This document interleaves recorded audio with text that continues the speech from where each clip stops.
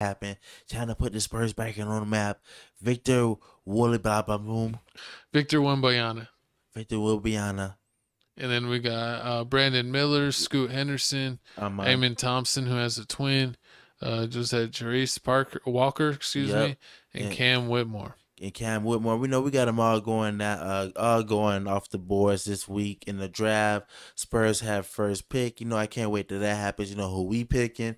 But I mean, everybody else going. I like Scoot Henderson a lot. He reminds me of like not like a more athletic Drew Bledsoe. Eric Bledsoe. I mean Eric. I'm saying Eric. Drew He's Bledsoe. not playing football. Eric Bledsoe. Yeah, I see. He has but he seems like he's a little taller. Like Eric Bledsoe seemed like he had shorter arms. Scoot Henderson seems like he has a good wingspan, and he seems like he's got a 40-inch vertical.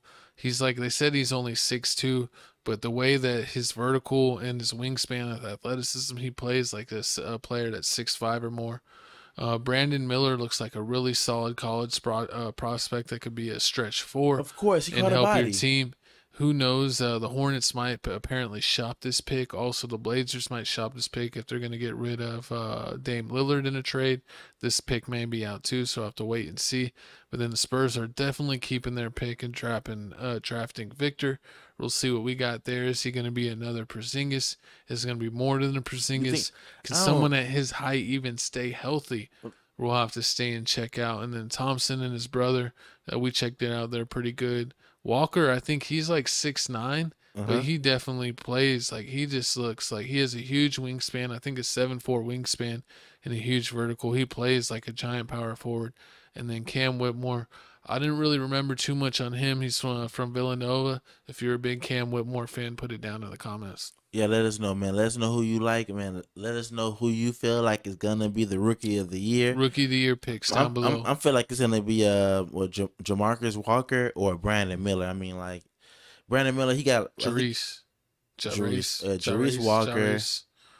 Walker or Brandon Miller. That's what my pick is. I mean, Scoot Anderson. I'll go with Scoot or Victor. I mean, but I understand. A lot of people were saying that Scoot might go to Charlotte.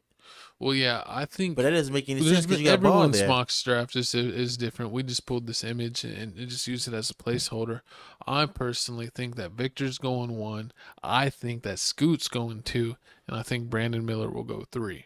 Okay. But I don't know if the Hornets are going to keep that pick or trade it since they sold their team and they're doing a bunch of random stuff. And a lot of people said that they might not want Scoot Henderson because he's another point guard, so they might trade back in the trade and try to get some more assets. So we'll kind of see there. We're gonna let you know. Of course, we're gonna keep y'all posted with this as soon as NBA or summer league started up. I can't wait. The draft is on Thursday, so we'll be talking about what trades go down because usually a lot of trades go down draft night. So if there's any big trades, we'll definitely talk about